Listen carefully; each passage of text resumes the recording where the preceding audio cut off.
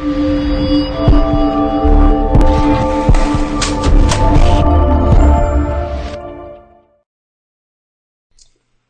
everybody, it's Mark from Modern Pain Care. I just want to thank you guys for joining me on at least Sunday afternoon my way. I don't know where you guys are all coming from. I know we have a lot of folks coming from across the globe. So if you get a second, why don't you just let me know in the comments below here where you're coming from.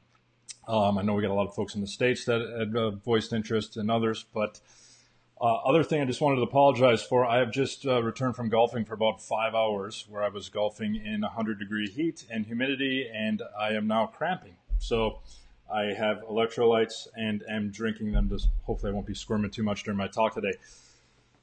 But I think this is just a timely topic, pain physiology. How many of you guys, and maybe you can comment below me, if you've really felt like, man, I didn't really get a lot of pain education or pain physiology education in my training, or maybe I just don't even remember it. It felt like it was eons ago, and I remember something about a gate theory in pain, and other than that, it was just something where we don't really remember stuff. I think sometimes, at least for speaking for myself in physiotherapy school, it was all about, I wanted to learn these new sports exercises and be a sports PT, or maybe I needed to learn these new manual therapy, manipulative and mobilization techniques. And I really didn't really think as much about pain. It just, at that time, it didn't seem like it was, I don't want to say I didn't think about it, but it was always about something that I was going to fix with an exercise or a manual therapy technique. It wasn't necessarily about understanding a lot more of the complexity of it. And we didn't get too much into the complexity of it in school. I got into the gate theory, and I think that was about as deep as I went into it. So again, I just want to thank you all for joining me tonight. And what we're going to talk about today is the peripheral contributions to the pain experience. And I didn't say peripheral nervous system contributions, because I want to talk about the periphery in general. And one thing we'll start off with today is understanding that categorical thinking is one of the weaknesses. It's something we use as learners to kind of compartmentalize information and maybe try to better understand it, where we, if you look into pain, gosh, there's so much. There's neurologists, physiologists, immunologists, endocrinologists, physical therapists, surgeons, and we all have our little kind of category and knowledge base that we kind of come from, and how we understand pain. And our biomedical colleagues very much reared into the biomedical tissue equals pain model of things. But when we really compartmentalize our knowledge into these kind of professions, we really limit our understanding. And if anything we've learned in the last 35 plus years as our understanding of pain has grown is, man, if we don't start reading outside of our professions and starting to become psycho, neuro, immuno, endocrine, physio, whatever ologists, as far as knowing that kind of comprehensive knowledge base, we're going to kind of limit ourselves. And most importantly, we're going to limit our patients and better understanding their conditions, and definitely understanding it more from, the mind-body connection. I think we have physiology that can really explain that connection. And we'll go into some of that tonight as we talk about some of these peripheral contributions. So these body systems are often learned separately when we're in PT school or we're in medical school or different, training backgrounds. We learn about the immune system. Then we have another unit where maybe we learn about the endocrine system, and then we learn about the nervous system, and we learn about all these systems separately. But the body doesn't function with these at all on a separate island. And what we'll talk about tonight is how these systems are really one big homeostatic super system. And when we look at the nervous system, the endocrine system, the immune system, we could probably bring in other systems, the motor system that's going to respond and elicit protective behaviors in an organism, the psychology of a person, the cognitions and all the things that go on in a person's brain that will influence these systems. So we have to understand that, man, this is complex. This graph up here comes from an amazing article by Chapman and colleagues in 2008. It's a really heady read, and it's one you could probably spend a career and a PhD on. And you kind of look at some of the professions that are blossoming out there right now. You see psychoneuroimmunologists coming out, and I'm sure we'll see more, but I think that's a representation of, man, we can't just keep our knowledge cordoned off. But this homeostatic super system is basically there for our survival and our reproduction if we look at it from an evolutionary perspective. As far as humans are always learning and trying to mount defense reactions and maintain homeostatic situations and respond to threats so we can survive, so we can pass our genes on to another generation and kind of progress. But We have the autonomic nervous system, which we'll talk about, how it can kind of influence the nervous system, the immune system. We'll talk about how our endocrine system through systemic circulation and also our autonomic system can influence some things from a tissue and periphery-based level. And all these chemicals here in the middle, they can become similar chemicals, but depending on what organ's secreting them and where they are located in the super system, they might be called a neurotransmitter in one situation and a hormone in another. It's a lot of complexity and stuff that I'm not going to get into the deep weeds of tonight, but hopefully get into some of it that'll give you some understandings of, man, this stuff's complex, and man, it might make sense that we got to start thinking of cognitions and, system stresses and stress system reactions with patients when we think about their tissues and when we're evaluating their tissues. It's not just what that tissue feels when you poke on it, when you massage it, when you do anything that is targeted at a tissue. That's being modulated by this picture in front of you. And that picture in front of you is being modulated by a lot of complex stuff, including thoughts, beliefs, past experiences, all kinds of different things. So we'll talk a bit about this, and like we could get a PhD in this and spend a career, and there are people doing that, studying this type of diagram. But let's back it up and look at the nervous system, and we'll look at peripheral afferent fiber classification. I'm not going to get too much into the motor system. We'll talk maybe a little bit about that in future lectures, but these axon classes can get divided up into group 1 through 4, and then group 1A and B, depending on their specialized ending, being the muscle spindle and the Golgi tendon organ. We have the A beta fibers, which are kind of our faster, highly myelinated, faster conducting, proprioceptors in the skin, joint, and muscle, responding to a lot of different things. They're really sending a lot of information into that central nervous system of body position and really giving us an awareness of our body in space and the space that surrounds our body. A delta fibers and C fibers, more thought to be primary the nociceptive fibers. We're starting to understand, and if any of you read Explained Pain Supercharged, you'll understand that even some of the A beta fibers have nociceptive function. So a lot of this neat categorizing of stuff, we're recognizing that some of that isn't exactly perfectly correct. But nonetheless, it's a helpful classification to help us understand that, this A delta fibers and the C fibers are our primary noxious stimuli or danger stimuli detectors, but we have to understand that they are not pain detectors. There's no such thing as pain out in the periphery. There is noxious input that needs to travel into our nervous system and do a lot of scrutinizing and modulating and determining from a central nervous perspective, how dangerous is this? Do I need to respond and produce a pain experience to have the organism do something that's beneficial to their survival? Again, it's quite complex. The other thing that nociceptors have are what we call sleeping or silent nociceptors, and really a third of all nociceptors are silent, so they're mechanically insensitive as far as they can take a lot of mechanical input at a quite high level, and they don't really respond much at all. But when you take these mechanically insensitive C fibers, which are the same thing as what we talked about here, the sleeping or silent nociceptors, and a chemical reaction such as inflammation is nearby them, and why do they wake up? And if a lot of these studies that Kathleen Sluka summarizes beautifully in her book, and McMahon et al. In the textbook of pain, which is a massive read, but a great textbook to have in your repertoire if you really want to nerd out onto some pain.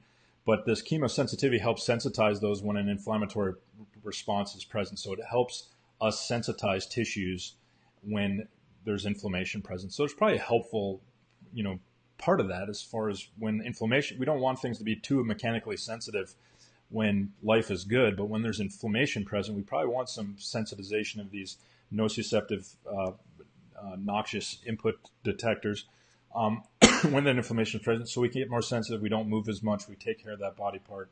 Now, of course, that gets to be a little bit maladaptive when the threat or noxious input is no longer present, yet this sensitivity can remain present, and we'll talk about that definitely as we get into more spinal cord and central nervous system contributions to the pain experience as well in future lectures.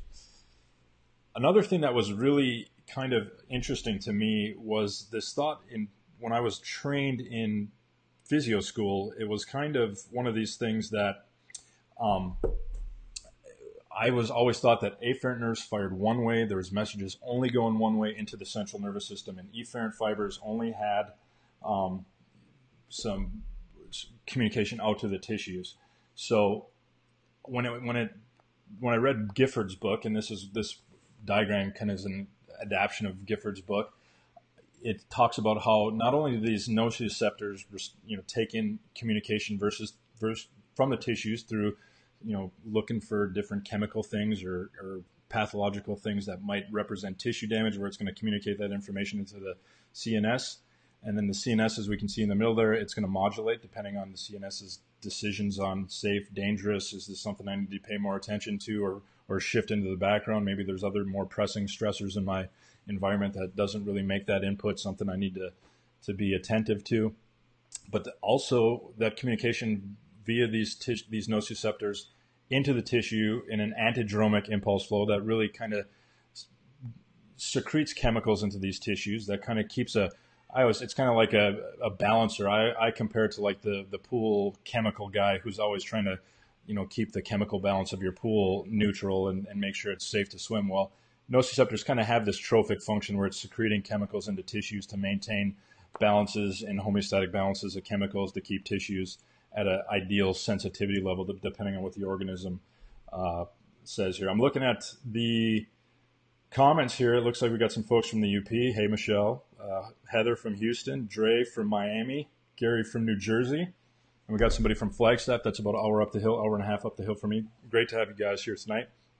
But the one thing with this diagram especially is when we get issues where nerves get injured. So say one of these nerves gets injured and it disrupts this situation where we get all kinds of this backfiring into tissue, such as in CRPS or complex regional pain syndrome, where you have these nerve fibers that get injured and they are sending in crazy amounts of input into tissues. It's dysregulated and you get this red, shiny, swollen, angry looking appendage that makes no sense when we think of a traditional tissue injury healing model. But when we start talking about neuropathic pain situations or when nerves get injured, this situation can get crazy and go out of control.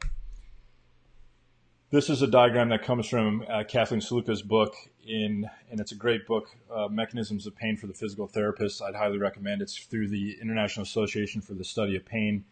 You can get it through their ebook store, but it's a great book that really kind of brings it down to more of a physiotherapist level. But if you're a chiropractor, a massage therapist, or somebody else, it might have some heady science stuff, but I still think there's some good tidbits in there that we can all learn from. But really here, these nociceptors in tissues, there's immune chemicals and different cells into these tissues that are kind of present in tissues that are going to be activated. And, mast cells, for instance, they can degranulate and truck histamine and prostaglandins into the tissue. You have activated macrophages in tissues that can be activated and secrete these cytokines that are interleukins and tumor necrosis factor. I'm not going to get into the nerdery of exactly what these chemicals are, but tissue damage can also release hydrogen ions and make the tissue more acidic. So we get acid sensing ion channels that can get activated. Heat can get produced where we get some heat sensing ion channels. Immune cells can do enkephalins, endorphins. There's serotonins that can get released from platelets during injury. Also in injury, we'll show you the axonal reflex that stimulates plasma extravasation and vasodilation. I always butcher those words, where we get openings of these capillaries where these immune system chemicals that are floating in our bloodstream, but also our endocrine system chemicals such as cortisol and other things that are secreted from brain types regions that can get trucked into the nervous system and can relate some of the sensitivity to some of these nociceptive fibers. So inflammation can do a lot of different things, and this can be stimulated from tissue damage. It can be stimulated by thermal, noxious, or mechanical input that can cause some of these cells to go into some of the situations we talked about and release some of these different things. I didn't label all the ion channels because that gets way above and beyond what we need to know here, but it's just to know that not only locally do these cells get are present in tissues, but especially when we talk about things coming in from the plasma and our blood flow, that's where systemically, when we get high amounts, when we have stress responses that are trucking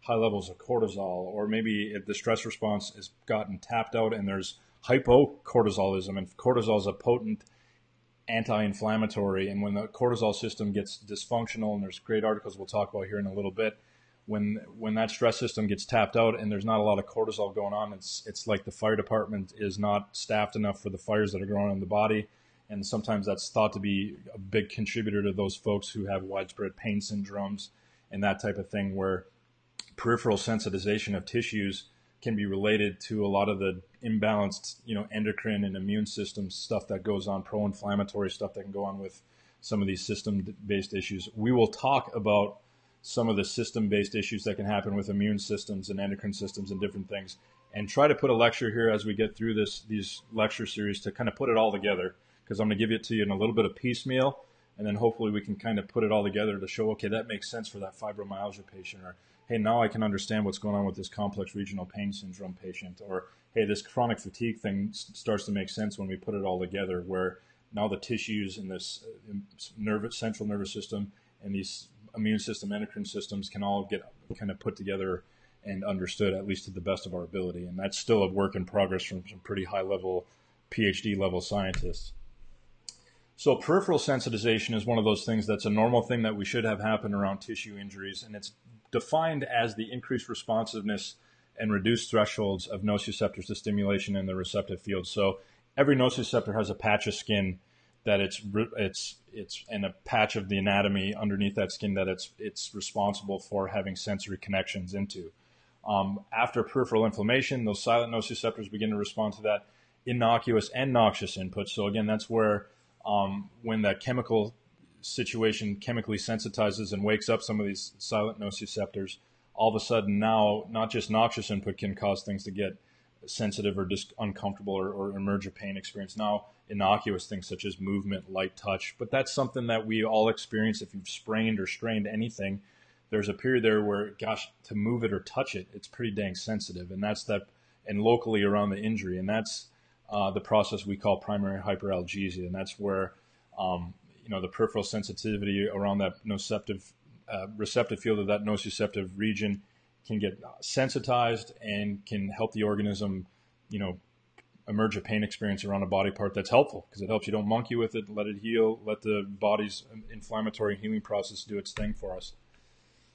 No, secondary hyperalgesia is when the sensitivity spreads outside the region of the injury or outside the region of that receptive field of that nociceptor. And then the thought there is this is starting to be central sensitivity into kind of areas around the dorsal horn and other areas. We're going to not talk about that in depth tonight, because we'll have another lecture here where we talk about the spinal cord and brain. But the central nervous systems are a summation of many nociceptive fibers that are summating onto one central nervous system, secondary nociceptive neurons. So there's a lot of surface area that these central neurons can have that can cause some of these things, especially when sensitive reactions are going on in some of these areas. It can cause some of the spreading pain to happen, and we'll talk about more of how pain can spread in different things when we get into the neuroimmune interface and talk about how disinhibition and inhibition can happen, where all of a sudden these areas that were normally nice and blocked out, where you could only feel pain in kind of a very specific region, all of a sudden it's spreading into other levels and areas of the body, and we can start explaining that due to some interesting neuroimmune issues that go on in the body in pain. The axonal reflex is something that can also make sense of this peripheral sensitization issue, where when we first think about it, again, I kind of thought about this as a very linear process where there's a receptor stimulus of this noxious mechanical, thermal, or chemical stimulus that can trigger a action potential in a nociceptor, and it travels into the central nervous system, the spinal cord, and says, hey, danger. But what happens is that if you think about these nerve fibers, they have a kind of a dendritic branching of, nerve fiber that can also stimulate other parts, where it can stimulate that arterial, where we get that extravasation of chemicals coming out of arterioles. It also can stimulate some of the interconnectedness of keratinocytes and different things that are involved in skin repair. It can also stimulate mast cells, where we get degranulation and prostaglandins and histamines getting pumped out into the body, and we all know those can influence pain as well. And then smooth muscles, such as different sweating and trophic issues that can happen around the tissues as well, can get affected by that. So that's what can happen, where you get the flare, the redness, and all these different things as different things are degranulating, histamines trucking into the area, and there's significant blood flow and extravasation of fluid into that area when you have some of that stimulus and danger messages coming into a nociceptor. So the dorsal root reflex is an interesting reflex as well, and I take this, and Kathleen Sluka wrote an article about this in 1995, and I can give you guys the reference list of this as well. I didn't want to bore you with the reference list. And there is, by the way, a handout of this in the comments of the live stream. If it's not there, I will put it there, but I believe I put it there correctly before the stream started, so you guys can follow along if you'd like to. Probably should have told you that on the front end. Dorsal root reflex is a contributor to peripheral inflammation through the generation of action potentials and sensory fibers from the dorsal horn antidromically. So this is an example where, like in a gastrointestinal issue where there's visceral input into the dorsal horn, can kind of activate these things, and it kind of sends a ripple effect not only into the central nervous system where messages can travel in and to the brain ideally, or maybe into a spinal cord reflex or spinal neurotag, or it can bounce back out and flow back into the tissues of the skin. And that's a lot of what might be thought to be where there's referred pain when you have gut issues or a kidney issue that's giving you flank pain because there's some dorsal root reflexes and different things going on, along with a few other other neurologic and neurophysiologic processes that can cause rebound and reflex into the tissues, and again cause some of the secretion of these neuropeptides and sensitizing agents and mast cell degranulations, all those things that we talked about that can cause an inflammatory response or sensitization into the tissues from that. The immune system in the periphery, again, it's important to know that there's kind of our innate immune system and acquired immunity that happens as we acquire responses from exposure to different chemicals and pathological issues. But I apologize if you hear my daughter crying. She has pink eye and she's not doing too well. So if you hear her crying in the background, I apologize for this. But to go back to the immune system, mast cells reside in peripheral tissues, and they contain a range of inflammatory mediators. One of the big ones are cytokines, which I talk about below.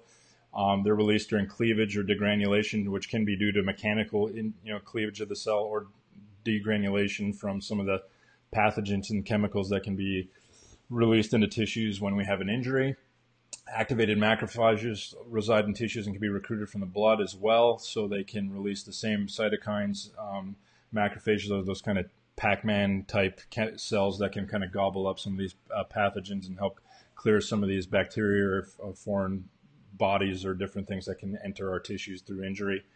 Neutrophils, early cells infiltrate the tissues from the blood and dominate acute and early inflammatory processes. I'm not going to make you guys know exactly what these are, but I just wanted to give you a little taste of some of the complexity of the immune system in the periphery. And then cytokines are the common chemical messenger in the tissue. So we talk about chemokines, interferons, interleukins, lymphokines, and tumor necrosis factor. You can see if we go back a few slides that those were kind of different things that were contained in some of those cells around the tissues.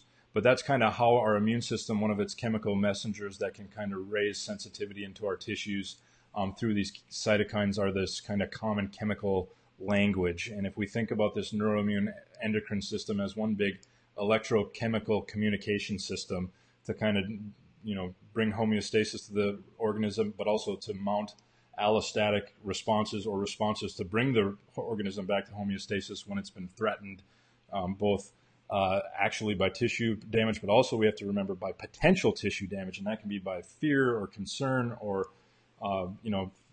there's many interesting studies there. One of the studies I recently read, I don't have it cited here, was just when subjects were required to recount issues of bullying in their past. It set off pro-inflammatory reactions in their tissues that were measurable and physiologically measurable. So again, the experience of that human being that sits in front of you when you ask them about their pain can influence how sensitive their tissues are. And that's why you need to ask more than just, a pain number and what movements hurt and don't hurt. You got to, again, we have to be careful and frame the right questions to the right patient. But the immune system is going to hold a lot of different memories and different things. And the interesting thing that Explain Pain Supercharged really brought out to me was this thought of toll-like receptors. And these are proteins that are ion channels that are in sentinel cells, kind of that innate immune system cells located in the tissues, but also in the central nervous system.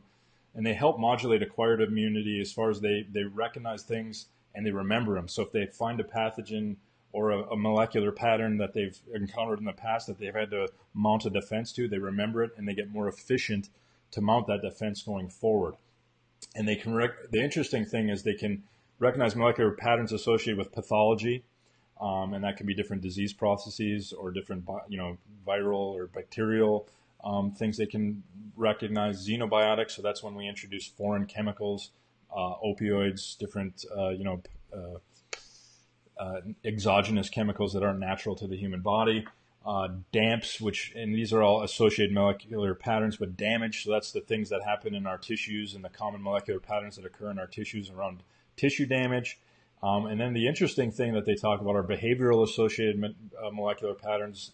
And if you read Butler's and Mosley's Explain Pain Supercharged, they talk about the sight of a snake or something, I believe, for somebody who's fearful of a snake. It's going to mount these behavioral responses, but it also mounts these physiological responses of blood pressure, sweating, heart rate, and different things. But it can, the interesting thing is it also modulates skin conductance and other things, and that might be a little bit of a sympathetically mediated thing as well. But it's just this immune system and this pro-inflammatory state can be modulated by behaviors. And the other interesting thing, and that can also take into account the cognition-associated molecular patterns, and that's kind of speculative. We don't really have hard data or hard research to show it. But again, when you think about fearful type things, and when we see that people who are overcome bullying issues that they've experienced in their past, when their system goes into pro-inflammatory states, it would make sense that these TLRs and these receptors can possibly not only pick up the molecular patterns that we think about traditionally of damage, pathology, and exogenous chemicals, but also behaviors and cognitions, which is another way where we start tying in our thoughts and our beliefs and our behaviors to pain, where we've cordoned those things off as two different things. I think we're starting to see physiology and our understanding of neuroscience and neuroimmunology and all these neuroimmunoendocrinology and all these different things combining, that we're starting to see that there's physiology that we can start explaining that when people have different cognitions and stress that are related to stressful situations or traumas of their past, it can release and different molecular patterns that our body and tissues respond to and mount inflammatory defenses. Mosley and Butler will talk about the immune set point as far as the level of sensitivity of our immune system, and it can raise or lower depending on the state of the organism. And then we see these conditions such as fibromyalgia and others where there's this chronic pro-inflammatory. They do studies on these people and they see high levels of cytokines in their body when they do blood samples and salivary samples, that we're starting to put the pieces together of these folks. Not saying that it's all cognitive related stuff and different things, but there's a lot to be said of a dysfunctional immune system as part of this neuroimmune, endocrine, and all other systems combined, that we got to start looking more big picture with these people and not just think that we're going to identify one system, treat it with one specific chemical, and all is going to be well. I think we've pretty well proven that that is not going to be the way that we're going to help people. Otherwise, we would help a lot more people by now. The endocrine system, when we look at it from a peripheral effects, there's the sympathetic adrenomedullary, where we start seeing the autonomic system in the form of the sympathetic systems release adrenaline and noradrenaline for you folks over in this drives me nuts when we have two different terms based on the U.S. and other countries, and I wish the U.S. would just get on board and get on with everything. I'm sure there's maybe some scientific jibber jabber that makes people stick with this different terminology, but any adrenaline, noradrenaline, or in the U.S., epinephrine, norepinephrine, and these chemicals can really, as part of the sympathetic nervous system, sensitize thing and put us into that fight or flight mode. And then there's the HPA axis, which is the hypothalamus pituitary axis, which is more slow acting because it takes the adrenals and the kidneys being stimulated with specific hormones that cause cortisol to be released in the tissues, and you get this slow response where blood, as it gains access to the tissue, it modulates that inflammatory response. Ideally, it's it doesn't overshoot or undershoot, and that it doesn't shoot constantly to where it gets tapped out.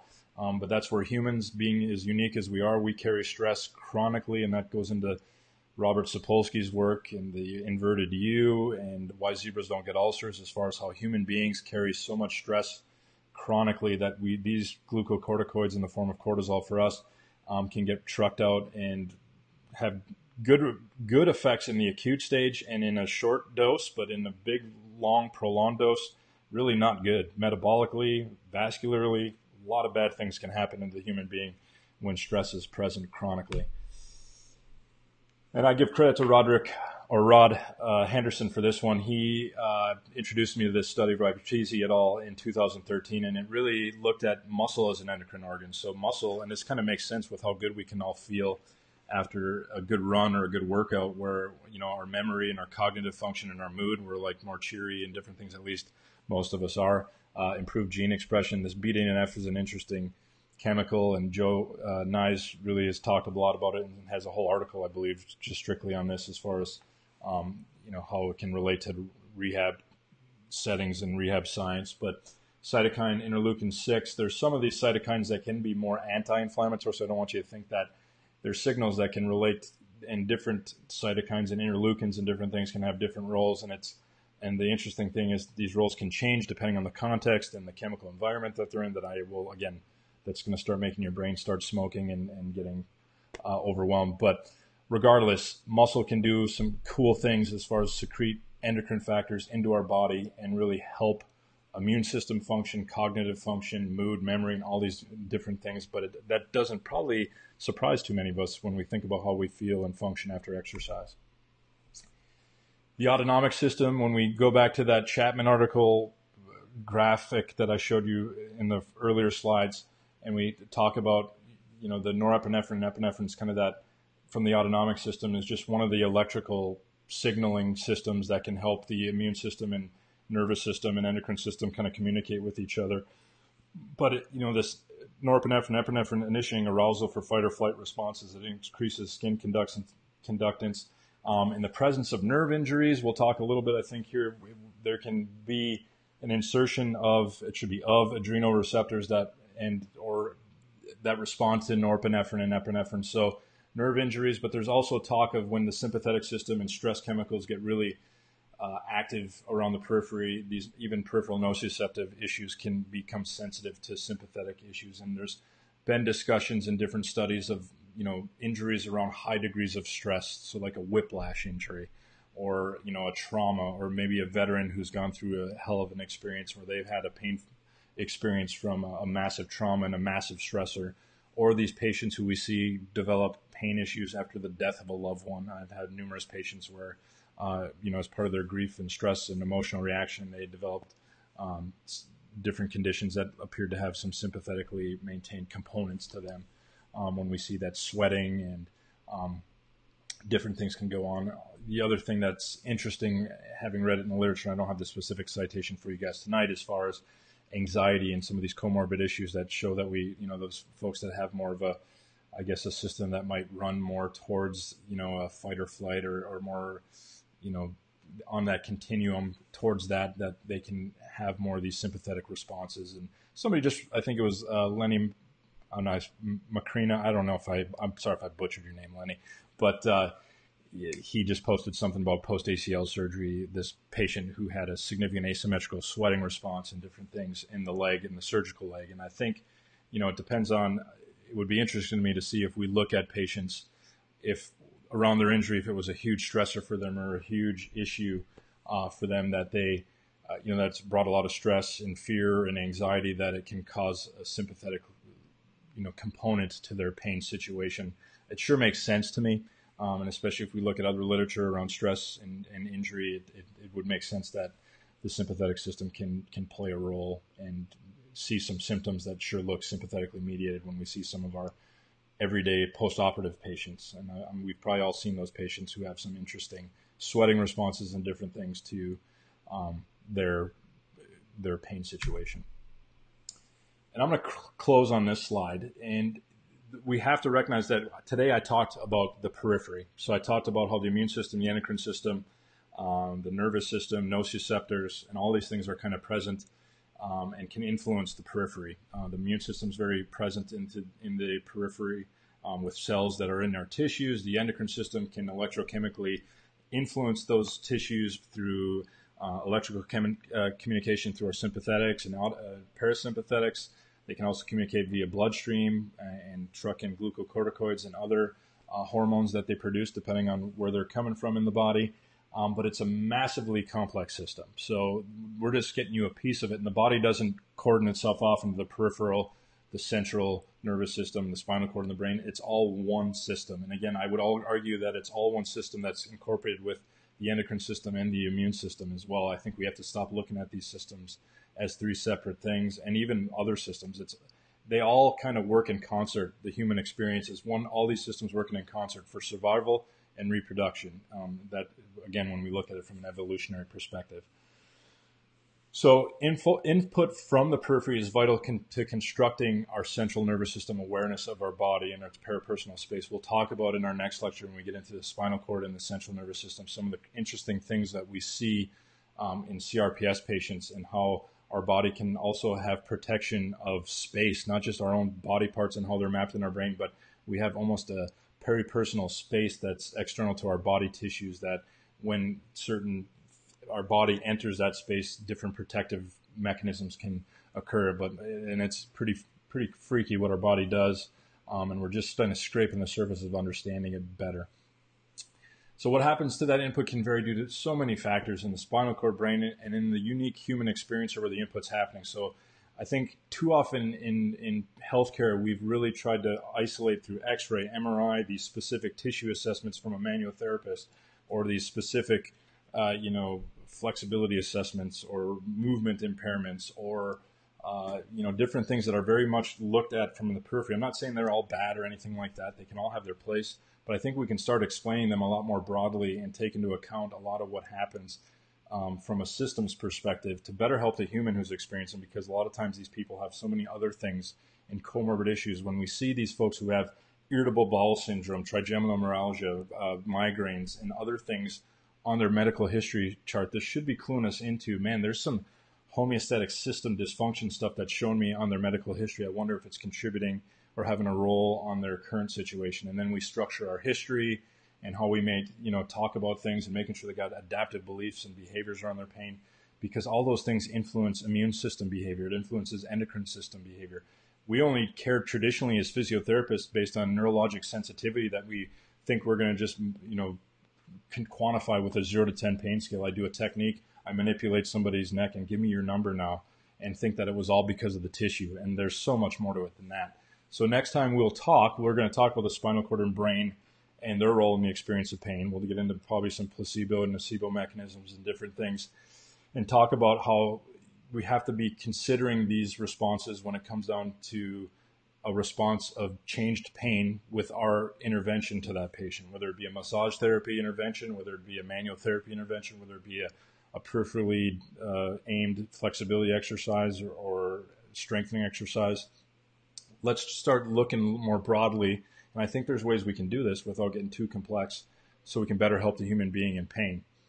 So with that said, I just wanted to thank you all so much for joining me tonight. If you have any questions, put them on the thread below, and I'll definitely chime in. I will throw a reference list there if you would like as well, so you guys can check that out and kind of check any of the references you'd like to look at. But hopefully this sheds some light on the the periphery and its role in the pain experience. Next time we chat, it'll be getting further into the spinal cord and brain, and then we'll get into the whole systems of the endocrine and immune system and how this stuff hopefully all pieces together, and we'll better understand that person in pain, and ideally we'll better help that person who's experiencing pain and struggling. So you guys have a great rest of your day, and I will see you guys online.